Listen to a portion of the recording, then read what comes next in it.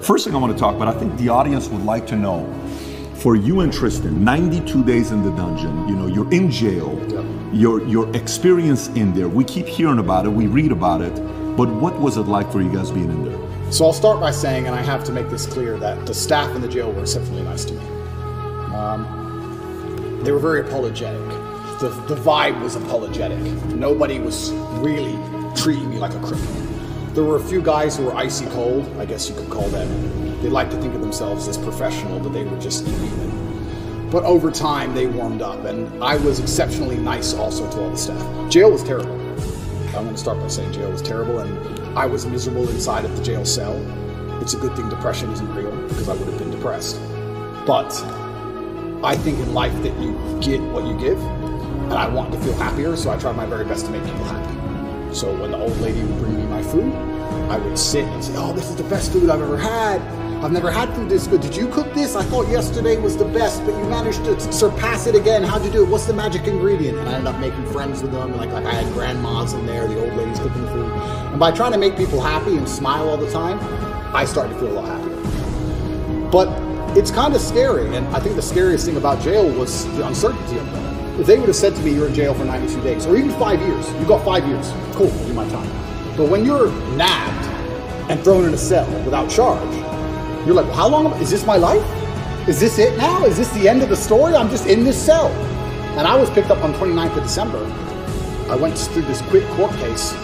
Like I said, I'm inside of the jurisdiction of Romania, so I have to be very careful with what I say because the case is ongoing and we're in Romania and I can't leave Romania. But obviously Romanian court is in Romanian by law. So you're marched into this room, everyone speaks a language you don't understand for 15 minutes, and then you're marched off to jail. You're like, what even happened? What even happened to me? And they said, oh, here's the paper that explains it. I was like, that's in Romanian. And they said, oh, don't worry, you'll get a translation to English by law. I was like, okay, that's fine. But because I was picked up on the 29th of December and there was New Year's Eve and holidays, it was 2 weeks before I even knew why I was in jail. 2 solid weeks I'm in jail.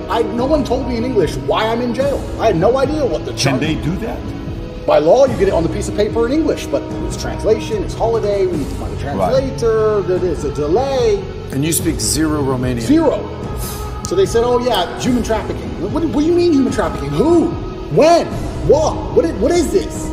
Took 2 weeks before I finally got a piece of paper, and then I realized what garbage it truly was. I mean, I knew it was garbage, but I was like, this is complete garbage. Yeah. So, yeah, I have endless stories from jail. It was certainly... I don't think jail teaches you much new. What it does is confirm everything you already know. It confirms everything you know about the reality of the outside world, that you need to be physically strong so that you're not attacked by others, and mentally strong so you're not attacked by yourself. You learn who's on your side and who isn't. You learn who's a coward and who's not.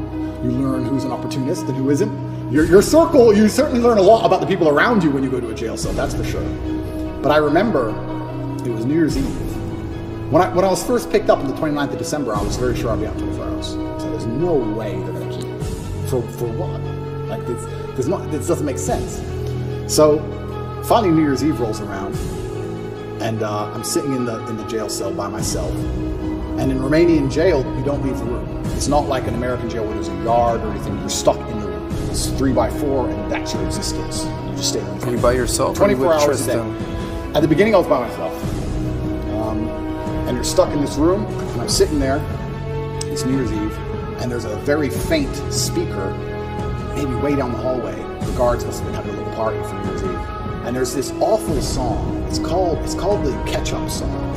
I don't know if you know what it is. I don't want to sing it, but it goes, hey, ha-ha, hey, that super annoying song. And I'm sitting there, and I know it's New Year's Eve because the fireworks start going off. And I'm looking out my tiny window. Here in the very long distance from the end of the hallway. Hey, hey. And I'm sitting there looking out the window like, this can't be it. This can't be the end of my life. Even the cockroaches all over the walls didn't celebrate. There was maybe 15 cockroaches on the walls, right?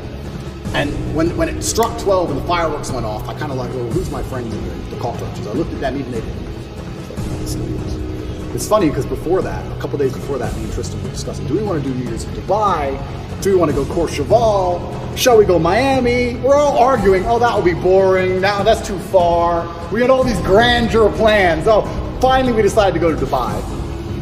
we were in Czech Republic at the time, and we decided to go to Dubai, and I said, let's stop in Romania so I can repack a suitcase. That's it. That's the only reason. That's the only reason. So jet left Prague, landed in Romania. My jet was still on the runway. Came here overnight to pack a suitcase, spent the night, spoke to Greta with a pizza box, and it's 5 a.m. to go before I flew back to Dubai. So that was my day. The infamous Greta pizza box situation. Greta pizza box. How much you think there's anything linked to Greta? Is there anything, because the timing of it?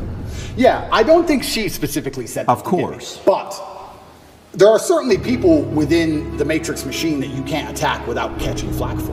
There's certainly protected people. It's absolutely and utterly a club, and you're either in the club or you're outside the club. She's certainly in the club, right? So if you say certain things about certain people, or you get a beef with X amount of people, or you discredit a certain person, they're going to try very hard to teach you a lesson for doing it. And you can see very clearly who's in the club and who isn't by the Philip Schofield situation. This is a man who has groomed boys and had sex with them, but he's in the club.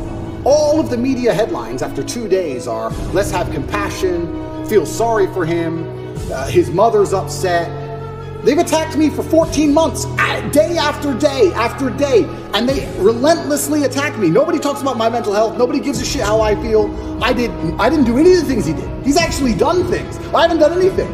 But when you're in the club, you're protected by the media. When you're not in the club, you're attacked by the media. And that's how it simply works. You're either on our side or you're not. But to join their side, you have to sell your soul.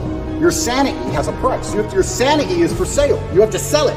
You have to come along with your sanity, take out your mind and say, here you go. Take my sanity. I'll take 35 million. Yes, that is a woman. Yes, protect me. It's insane. And the reason these people join these clubs is because they know they're doing bad things and they feel they need protection. The reason I stand up and argue against all this shit is because I know I don't have skeletons in my closet. You think I'd be on the internet talking like I talk and fighting the Matrix if I had skeletons in my closet and I was actually a bad person?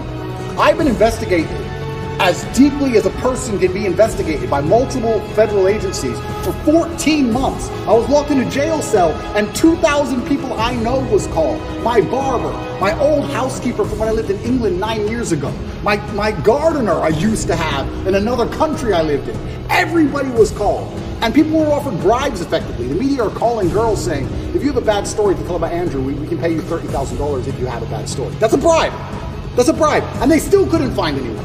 Still, I've been investigated to a deeper level than 99.9% of people you'll cross on the street. And they're saying I'm guilty and I'm a bad person? Go get 20 men off the street and put them through what I've been through. You'll find more crimes than you've ever found with me. Absolute clown world. It's insane. And if I was part of the club, none of this would be happening. The media would be on my side. They wouldn't be hitting me this hard. They wouldn't be lying about me. All I had to do was sell my soul and sell my sanity, and I refused. And they're trying to punish me for it. That's what's happening. It's funny you say this.